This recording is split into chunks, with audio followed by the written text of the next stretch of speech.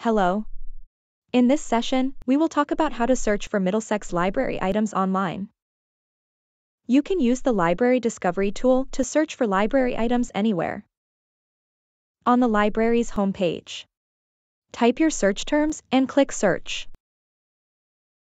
You can tweak your search results on the left side. You can also limit your search results to Middlesex books and media.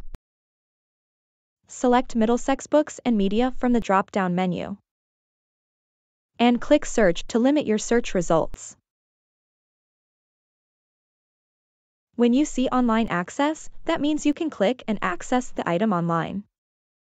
It will ask you to log in if you are off campus. If you need help, please feel free to contact us. I look forward to working with you.